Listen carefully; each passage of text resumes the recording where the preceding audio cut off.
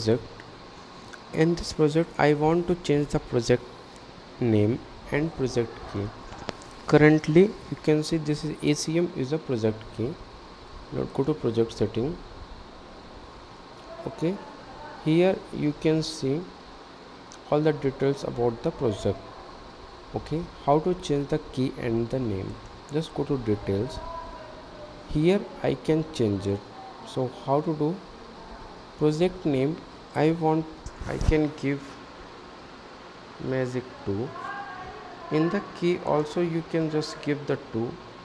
And but one more thing, if your filter is using project name or the key, so the filter will not work, that will be broken out.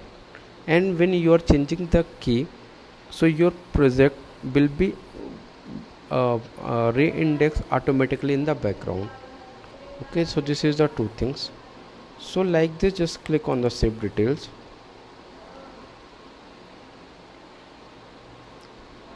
Okay, as you can see, re-indexing is happening in the background.